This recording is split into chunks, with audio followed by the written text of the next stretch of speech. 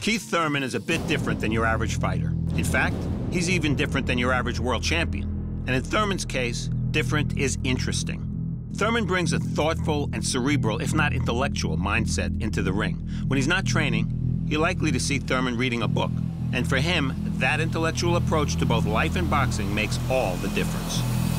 Thurman came to Showtime 4 years ago. He had already bested a pair of former world titleists, Carlos Quintana and Jan Zavik, and those wins had established him as a welterweight to watch. And while we were watching, he was thinking, and thinking big.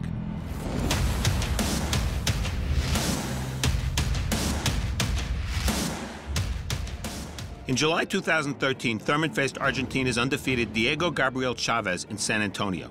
At the time, Thurman was 20-0 with 18 KOs, and he did nothing to damage his reputation as a power puncher. For 3 rounds, Thurman and Chavez played the game of quien es más macho, testing each other by trading big shots at every opportunity. As the fight progressed, Thurman shifted the brawl into more of a boxing match and edged ahead. In the 9th, the fight was still to be won when Thurman crippled Chavez with a hook to the body. Oh, body shot there by Thurman, and it drops Chavez to one knee. It was the first time Chavez had ever been down, and he never fully recovered.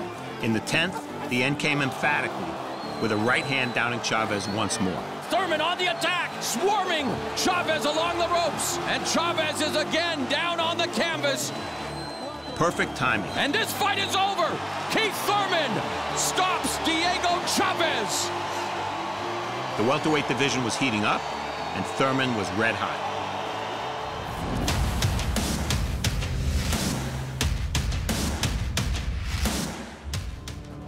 It seems an unwritten rule that every contending welterweight has to fight warhorse Jesus Soto Karass. But fighting Soto Karass and beating him have been 2 different things. Fighting Soto Karass was a risk, but a calculated risk. Thurman and Soto Karass clashed at the Alamo Dome in December 2013. And again, Thurman's mind was what mattered the most. The first round was fantastic, with Thurman hurt by a right hand. Oh, Soto Karass comes back, and you underestimate Soto Karass, and you do so at your own peril, as we are in the midst of a firefight early. And then Soto Karass staggered by a crunching uppercut and some body shots. Soto Karass staggers backwards in the dying stages of round 1. Thurman subsequently moved the fight to ring center, repeatedly drew Karass in, and punished him with counters. But it wasn't all one-way action. Soto Karass landed plenty of his own shots, and what was glaringly apparent was that while the use of a boxing brain is always beneficial, a reliable chin is a necessity. In the 5th, a left uppercut floored Soto Karass. And down goes Soto Karass! Wow! Sensing he had hurt his opponent, Thurman began to chip away, and in round 9, the weapon of choice was his left hook, with Thurman dropping and stopping his rugged rival. A left hand, and Shirley steps in. The fight is over. Keith, one-time Thurman, remains unbeaten. Thurman was 25 years old, 22-0, and as promising a young fighter as anyone could name.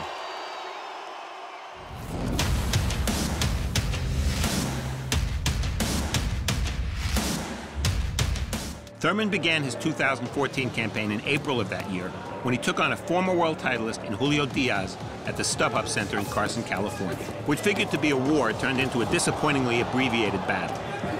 Oh, the left uppercut jacking the jaw of Diaz.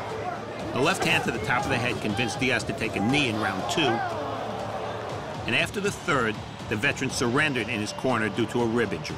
Diaz never fought again.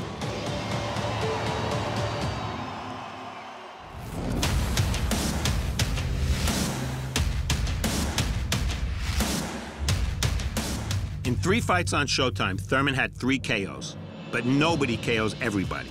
His next fight was a Las Vegas date with Italy-based Leonard Bundu. In the 1st round, Thurman, coming off an injury to his left shoulder, scored a knockdown. Oh, and Thurman already drops him with that left. Bundu was undefeated, but he was also 40 years old and clearly out of his depth.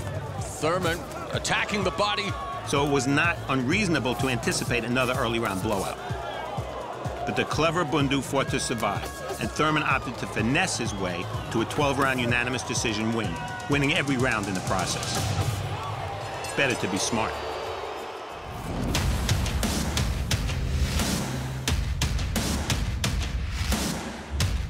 In January 2015, Thurman was elevated from interim WBA welterweight titleist to full champion.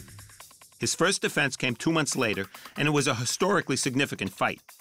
The first presentation of Premier Boxing Champions was Thurman versus former two-division titleist Robert the Ghost Guerrero, and the fight, which aired on NBC, marked the return of boxing to primetime network television.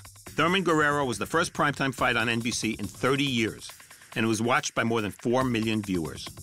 It was a grueling fight. Although Thurman was getting the better of the exchanges, both fighters showed the effects. Thurman broke through in the ninth, flooring a bloody Guerrero. But in the immediate aftermath of the knockdown, Guerrero accelerated, especially in round 10, and over the course of the last 3 rounds, the action was both fierce and sustained. Thurman won a clear-cut unanimous decision, and what is best described as having been a one-sided, competitive fight.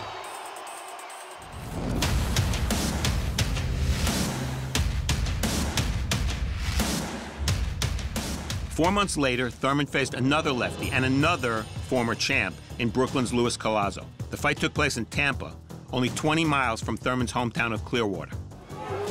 If Guerrero was physical and confrontational, Collazo was slick and cunning. It was a surprise then that toward the end of round 5, and with Thurman in control, Collazo connected with a devastating left to the body. The effect was instantly apparent, with Thurman backing to the ropes in obvious pain. Collazo with his best work. It looked like it hurt him in the body a little bit. A champion who wants to extend his reign is, at some point, going to have to prove he can overcome adversity. Thurman did just that, and in the 6th, he opened a nasty cut over Collazo's right eye.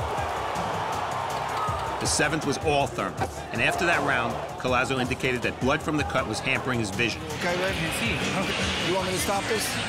Since the cut had been opened by a punch as opposed to a butt, Thurman was declared the winner by TKO. The fight had not gone smoothly, with the scare in the 5th round a potentially career-changing moment. But Thurman had survived and advanced. And that advancement took him to his biggest bout to date, a showdown with his 3rd consecutive former world champion, Shawn Porter.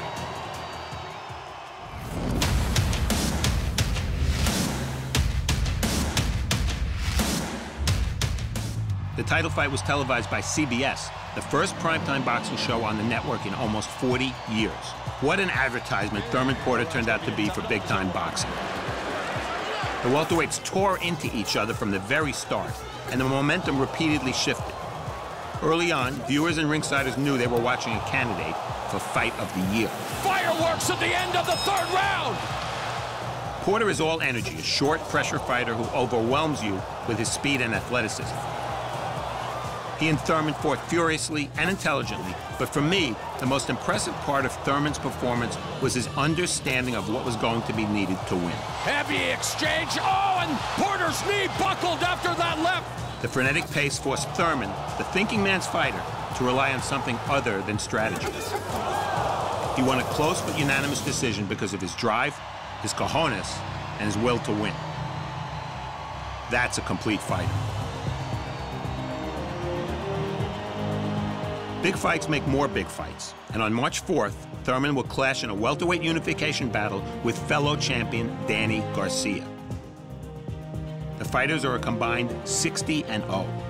They're in their respective primes, and the winner will hold the unofficial title as the best fighter in the best division in boxing.